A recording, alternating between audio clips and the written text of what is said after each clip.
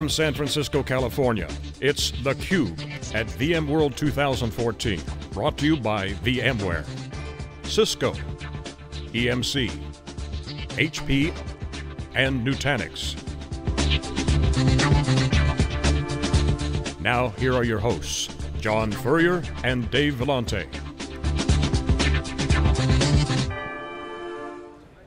Okay, welcome back everyone. Here live in San Francisco, California. This is theCUBE, our flagship program. We go out to the events and extract the signal from noise. I'm John Furrier, the founder of SiliconANGLE, my co-host Dave Vellante, co-founder of wikibon.org. Our next guest is Ben Golub, CEO of Docker, star of the show, star of all the shows we've been to the past year. You can't talk DevOps, application development without kicking in and talk about containers. Containers without compromise, Pat Gelsinger said on the stage. Ben, welcome to theCUBE. Hey, thank you very much for having me. Great to have you on. You know, I've been following your career for some time, going back to the VeriSign days, and you're an industry vet who's been around the block. You've seen some innovation cycles come and go. Certainly riding high right now on cloud, mobile, social, big data, really transformative. And so I want to get your take. Docker, your company, is just exploding with buzz and growth in terms of developers. What's it like? I mean, a year ago, you're probably just the guy walking down the street. Now it's like, hey, I want a meeting with Docker. So what's it like? Share some insight, personal insight. Oh man, well, this is actually my fifth startup, third as CEO. So, I've experienced the opposite, so I'm not going to complain about what life is like right now, but it is, it's just insane, in terms of the number of customers that want to work with us, large IT organizations that want to work with us, competitors bringing up, adoption, you name it, but it's an exciting time. We had Jerry Chen on theCUBE yesterday with Pete Stoncini, both two VMware alums. We had Steve Herrod on yesterday, so it's good to see the VMware culture, but Jerry Chen has the hot hand, it's his first deal. Not bad. I want to make him very wealthy and very successful. Jerry, if you're watching, you'd be proud to hear that. He's behind you. He's a great guy, certainly a great investor who's been really doing some due diligence on cloud, and essentially, Jerry kind of, and I'm going to paraphrase, this is my interpretation of our conversation over the years, is he's looking for the next Amazon in the enterprise. It's very clear Amazon's winning in the cloud game. Anyone who's doing any kind of startup goes to Amazon, it's a DevOps, integrated stack, all that stuff, very developer friendly. Enterprise has requirements. There's certain compliance issues, there's certain things they need to support, they have legacy infrastructure. You guys come in with a container, not a new concept, but you had a twist to it. So I want you to explain to the folks first, what is unique about the Docker model that makes it so relevant today? And give them a quick tutorial on the key elements there. Sure, well I think just want to start by saying, you think about where applications have come, since the dark ages, like maybe 8 years ago, right? I mean, it used to be that applications lived a long time, people would talk about 6 months or even longer in terms of life cycle. They were monolithic and they were deployed to a single server. And all three of those things basically out the window, right? So people want to develop rapidly and iteratively, they want to build applications from lots of loosely coupled components, and they want to run them on thousands of servers. And so somehow you need to get all of this complication of different languages, frameworks, components, versions, running across, from the developer's laptop through testing, staging to production, and when you're in production, across clusters, moving to the public cloud, moving to the private cloud, moving to VMs, moving to bare metal, et cetera. And the intersection of all of that is a real mess. And so, when we usually like to talk to newbies about this, we use the analogy of a shipping container. Because there used to be a real matrix from hell in the world of shipping physical goods, where you'd have to worry whether you were shipping bananas next to somebody else's anvils, and things had to be unloaded and reloaded every time they went from a ship to a train to a truck to a crane. And now, basically you put everything into the same container, and it moves from the ship to the train to the truck to the crane, and nobody cares what's on the inside if you're a ship captain or what's on the outside if you're a manufacturer. So for us, we wanted to make the same thing happen in the world of applications, where frankly, it takes longer to ship applications from one data center to another than take car parts halfway around the world. So it makes things a lot easier in terms of development. You put the container in there for the Apple developer, and a lot of the other stuff just gets taken care of. That's essentially right. Well, essentially, use this analogy, right? What's on the inside of the container is invisible to everything on the outside, and vice versa. So every Dockerized application, starts the same way, stops the same way, logs the same way, introspects the same way. So if you're a developer, you can be wild and crazy on the inside of your container, and you can stitch lots of containers together in a really easy way. And if you're an ops guy, they all look the same. So you can be automated and uptime and stable and all those goals that you talked about before. So this brought us to the EVO Rails thing we talked earlier about. Servers look more complicated now, they're supposed to be more simpler because with virtualization, all that's happening. That's what you're referring to. So all those guys innovating in the virtualization space, look at the container, can do their business and get faster and more simpler, and it doesn't affect the application. Is that what you're saying? Yeah, well I'm saying that you can build the application environment that you want that's agile and rapid and reusing components and secure and everything else like that, without having to know in advance what the infrastructure is going to be. If your idea of ideal infrastructure is VMware, great. If it's OpenStack, great. If it's, I don't want to deal with any of this, I just want to outsource it to Amazon, that's great too. And the key is, of course, that everything behaves consistently, and also that your unit of measurement is something that's really lightweight as opposed to having to take an application measured in megabytes with a guest operating system measured in gigabytes and somehow lugging that heavy thing around. That's the DevOps ethos right there. Yeah. The app developers aren't experts at infrastructure. No. And they just want it to work. Yeah. Well, I mean, look, you hear DevOps, and a lot of people have this wrong picture that DevOps means that you're going to get developers and ops guys to hug each other and sing Kumbaya and agree on a set of tools, right? And they're fundamentally different. Developers, they like to break things and experiment, and ops people, lose their jobs when things break. And with Docker, you get this nice, clean interface where, developers can do whatever they want, and at the end of the day, it doesn't impact ops, and ops can be. All right, so let me break this down. Application developers can have fun, break stuff, and go crazy, and ops guys don't get fired. Yeah, that's pretty much it. So, interview done. You've got it. Docker, home run, go publish. There's the bumper sticker. So Ben, leading up to the show, and we interviewed Pat Gelsinger in May, and of course I asked him about Docker, and I saw articles, what a threat Docker was and containers were to VMware. Pat's answer at EMC World in May was, well, who's got the best container technology? Well, we do, blah, blah, blah. And we said, John and I remember we were talking, we said, we better have a better answer by VMworld. Well, his answer at VMworld was great, you guys are, and it's fantastic for you guys, so first of all, congratulations.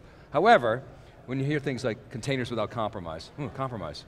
Whose containers are compromising? And we had Chris Wolf on today saying, this notion of write once, run anywhere, it sounds great, it's conceptually right on, but in practicality, it's not really that simple, right? If you're going to run on a stack, you got to run on a VMware stack or an Amazon stack or a Google stack. So what is the compromise with containers? Is there one, and what is that? So I don't really think there's a compromise, right? I mean, I think that a lot of people have a mindset about building applications that was based on the notion that you have to have everything tightly coupled, right? And so you sort of build your applications in a way that makes assumptions about what's running underneath, right? And so if you do things in that way, there are dependencies. If you take sort of the more modern 12-factor stateless approach towards applications, so today, there are lots of applications you can write in Docker, and you take that, you build that same Docker container in seconds, and you can deploy it in milliseconds to any different infrastructure without modification or delay. Now, as we sort of go from simple applications to applications composed from multiple different containers, if you go from stateless to stateful, as you go from, the web companies who are all over us right now to the banks and the, healthcare organizations that have security concerns, there's an evolution that needs to happen. But the good news is you take Docker containers and for certain environments you deploy them inside of a VM, you get the best of both worlds. Right, so from a partnership standpoint, you're an arms dealer, right? I mean, so you got your VMware, deal. Well, we like to think of ourselves as neutral in Switzerland as opposed to arms dealers. But no. Of course not, you can't say neutral, that. arms dealers are neutral, okay, but Switzerland, maybe not. Okay, maybe bad choice of words. But so take us through the strategy, the partnership strategy, and where are you at in terms of knocking down our partnership strategy starts with our user strategy, and our user strategy says users should be able to build the application management and development and build and ship environment of their choice without us telling them what the right infrastructure is. Right, so again, if your idea of ideal infrastructure is running in a public cloud, we've got relationships with Amazon, Rackspace, IBM, you name it, right? If your idea of the ideal infrastructure is running on bare metal servers running a full stack OS, we've got partnerships and we ship with RHEL and with Canonical and with a bunch of others. And if your idea of the ideal infrastructure is virtualized, we ship an OpenStack, we run in VMware, right? So for us, that's the right approach, right? Is to let the users decide what infrastructure they want, and for us, just make it a really clean interface. And more to come, how about SoftLayer, you guys? Oh yes, we run in SoftLayer. You do, today, yeah, so a lot of great announcements with IBM in general. And Bluemix and OpenShift and a lot of the paths as well, so. Great. Yeah. arms dealer. So who, I love it, no, it's great strategy, it's beautiful. But we don't have like big Swiss bank accounts yet. So, so how did the VMware deal come about? Take us inside that. Yeah, well, I think like most great things with Docker, it sort of starts at the technical level, right? We're radically open, open source, and I think that they started doing the same thing that we did. So, as we start going into banks and healthcare organizations, government institutions, they say, hey, we love Docker, we want to start with Docker sort of in our software development lifecycle, but we want to make sure that we can leverage 15 years worth of security and management tooling from VMware. And they started hearing the same thing. Right? So it's sort of natural for us to talk and say, okay, listen, they understand that Docker wants containers to run everywhere, and we understand that they want Docker to run well inside of VMware, so at that level, I think we're completely aligned. So you spent some time in the East Coast, I think, right? So remember when Bill Parcells was, running, whether it was the Giants or the Patriots, I can't remember, he said, oh, hold on, let's not put him in the Hall of Fame yet. People were saying that about Docker. Well, those got 42 employees, now you've probably grown since then. Oh, now we're 50 employees and a pet turtle, so You got the turtle, well, okay. Maybe actually, he now weighs enough that when he walks across a keyboard, he depresses the keys. So I'm now officially the second worst coder, not the first. You've been feeding him. So where are you at with the company, its growth? I mean, why don't you talk about that a little bit? Sure, I mean, look, we're still a fairly small company. Fortunately, we're able to be much larger than we are in terms of the company itself. There are over 600 contributors to the Docker project. And again, I pay salaries of 30 of them.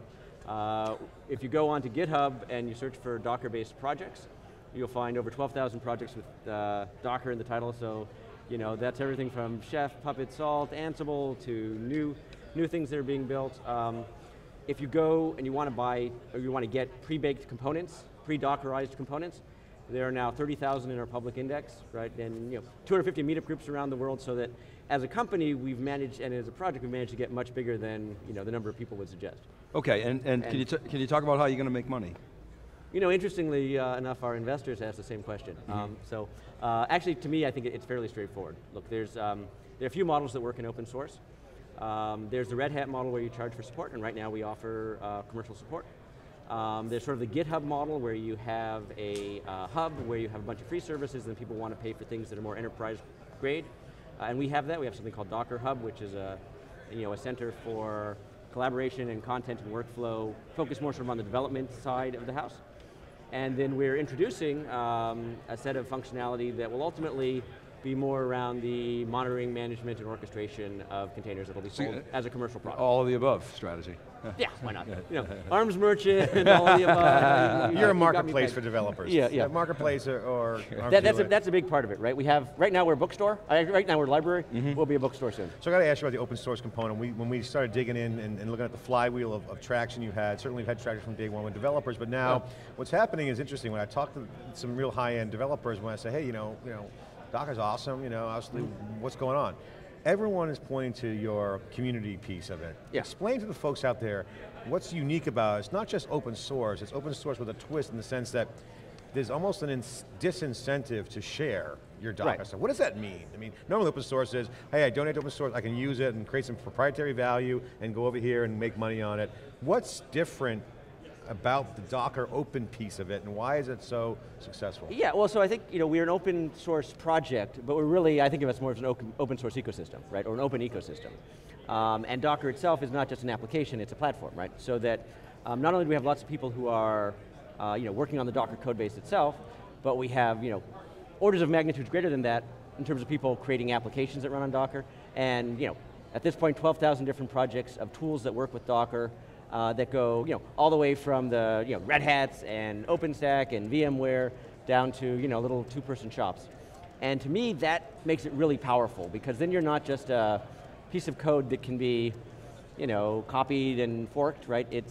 If you want to fork Docker, you're forking an ecosystem, and you're leaving a lot behind. It's a folksonomy built into the open source ethos, which is sharing, so the more you share, the better it gets. That's right, and that means for us, we have to be really good stewards and be sort of radically open and welcome competition as well as collaboration. And I think that takes the business model off the table, because what happens is you get critical mass, the monetization downstream becomes more of an obvious thing versus trying to force it now. Is that the way you see it? If you try to force your business model now, you're potentially foreclosing growth, right? Absolutely. Look, I mean, I could be a small proprietary company trying to knock on doors, trying very hard to have 5 customers. You can make some money doing that. Make some money. I'd rather have millions of users, and we have like 13 million downloads, and if I can get 10% of them to pay me, that's a much better model. I can start a dry cleaning tomorrow, make some cash, and pay well, right now, our biggest moneymaker right now is Docker t-shirts, but we're looking to change that. Yeah, and I think that takes the pressure off a lot of these new models, and David and I are talking about our engagement container, CrowdChat's what's been called the Docker social media, little plug there. I love that. But the business model is the issue. Twitter had the same problem, and they said, hey, no, we want to win here with the product market fit first. Right. And you're funded, so there's no real pressure, you got plenty of cash in the bank, you're not going to go out of business anytime soon, right? No, and listen, we've got a platform, the platform is growing, it's organic, and we've already got a pipeline of some 200 Fortune 1000 companies that want us to take their money. Take their money, yeah. And on our side, we do want to take it. So and do it in an elegant way, provide some value. So we got that. So now let's get to some of the technical things. Windows support, Linux is there, but what about Windows? We're starting with Linux, and that's a pretty big area to cover.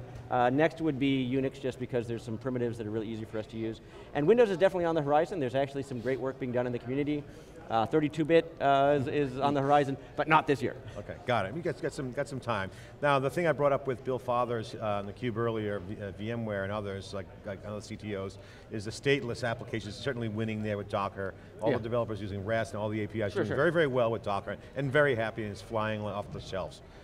Stateful applications, still state is important. So how do you guys look at that, and what's on the roadmap? Can you share specifically how you're dealing with state?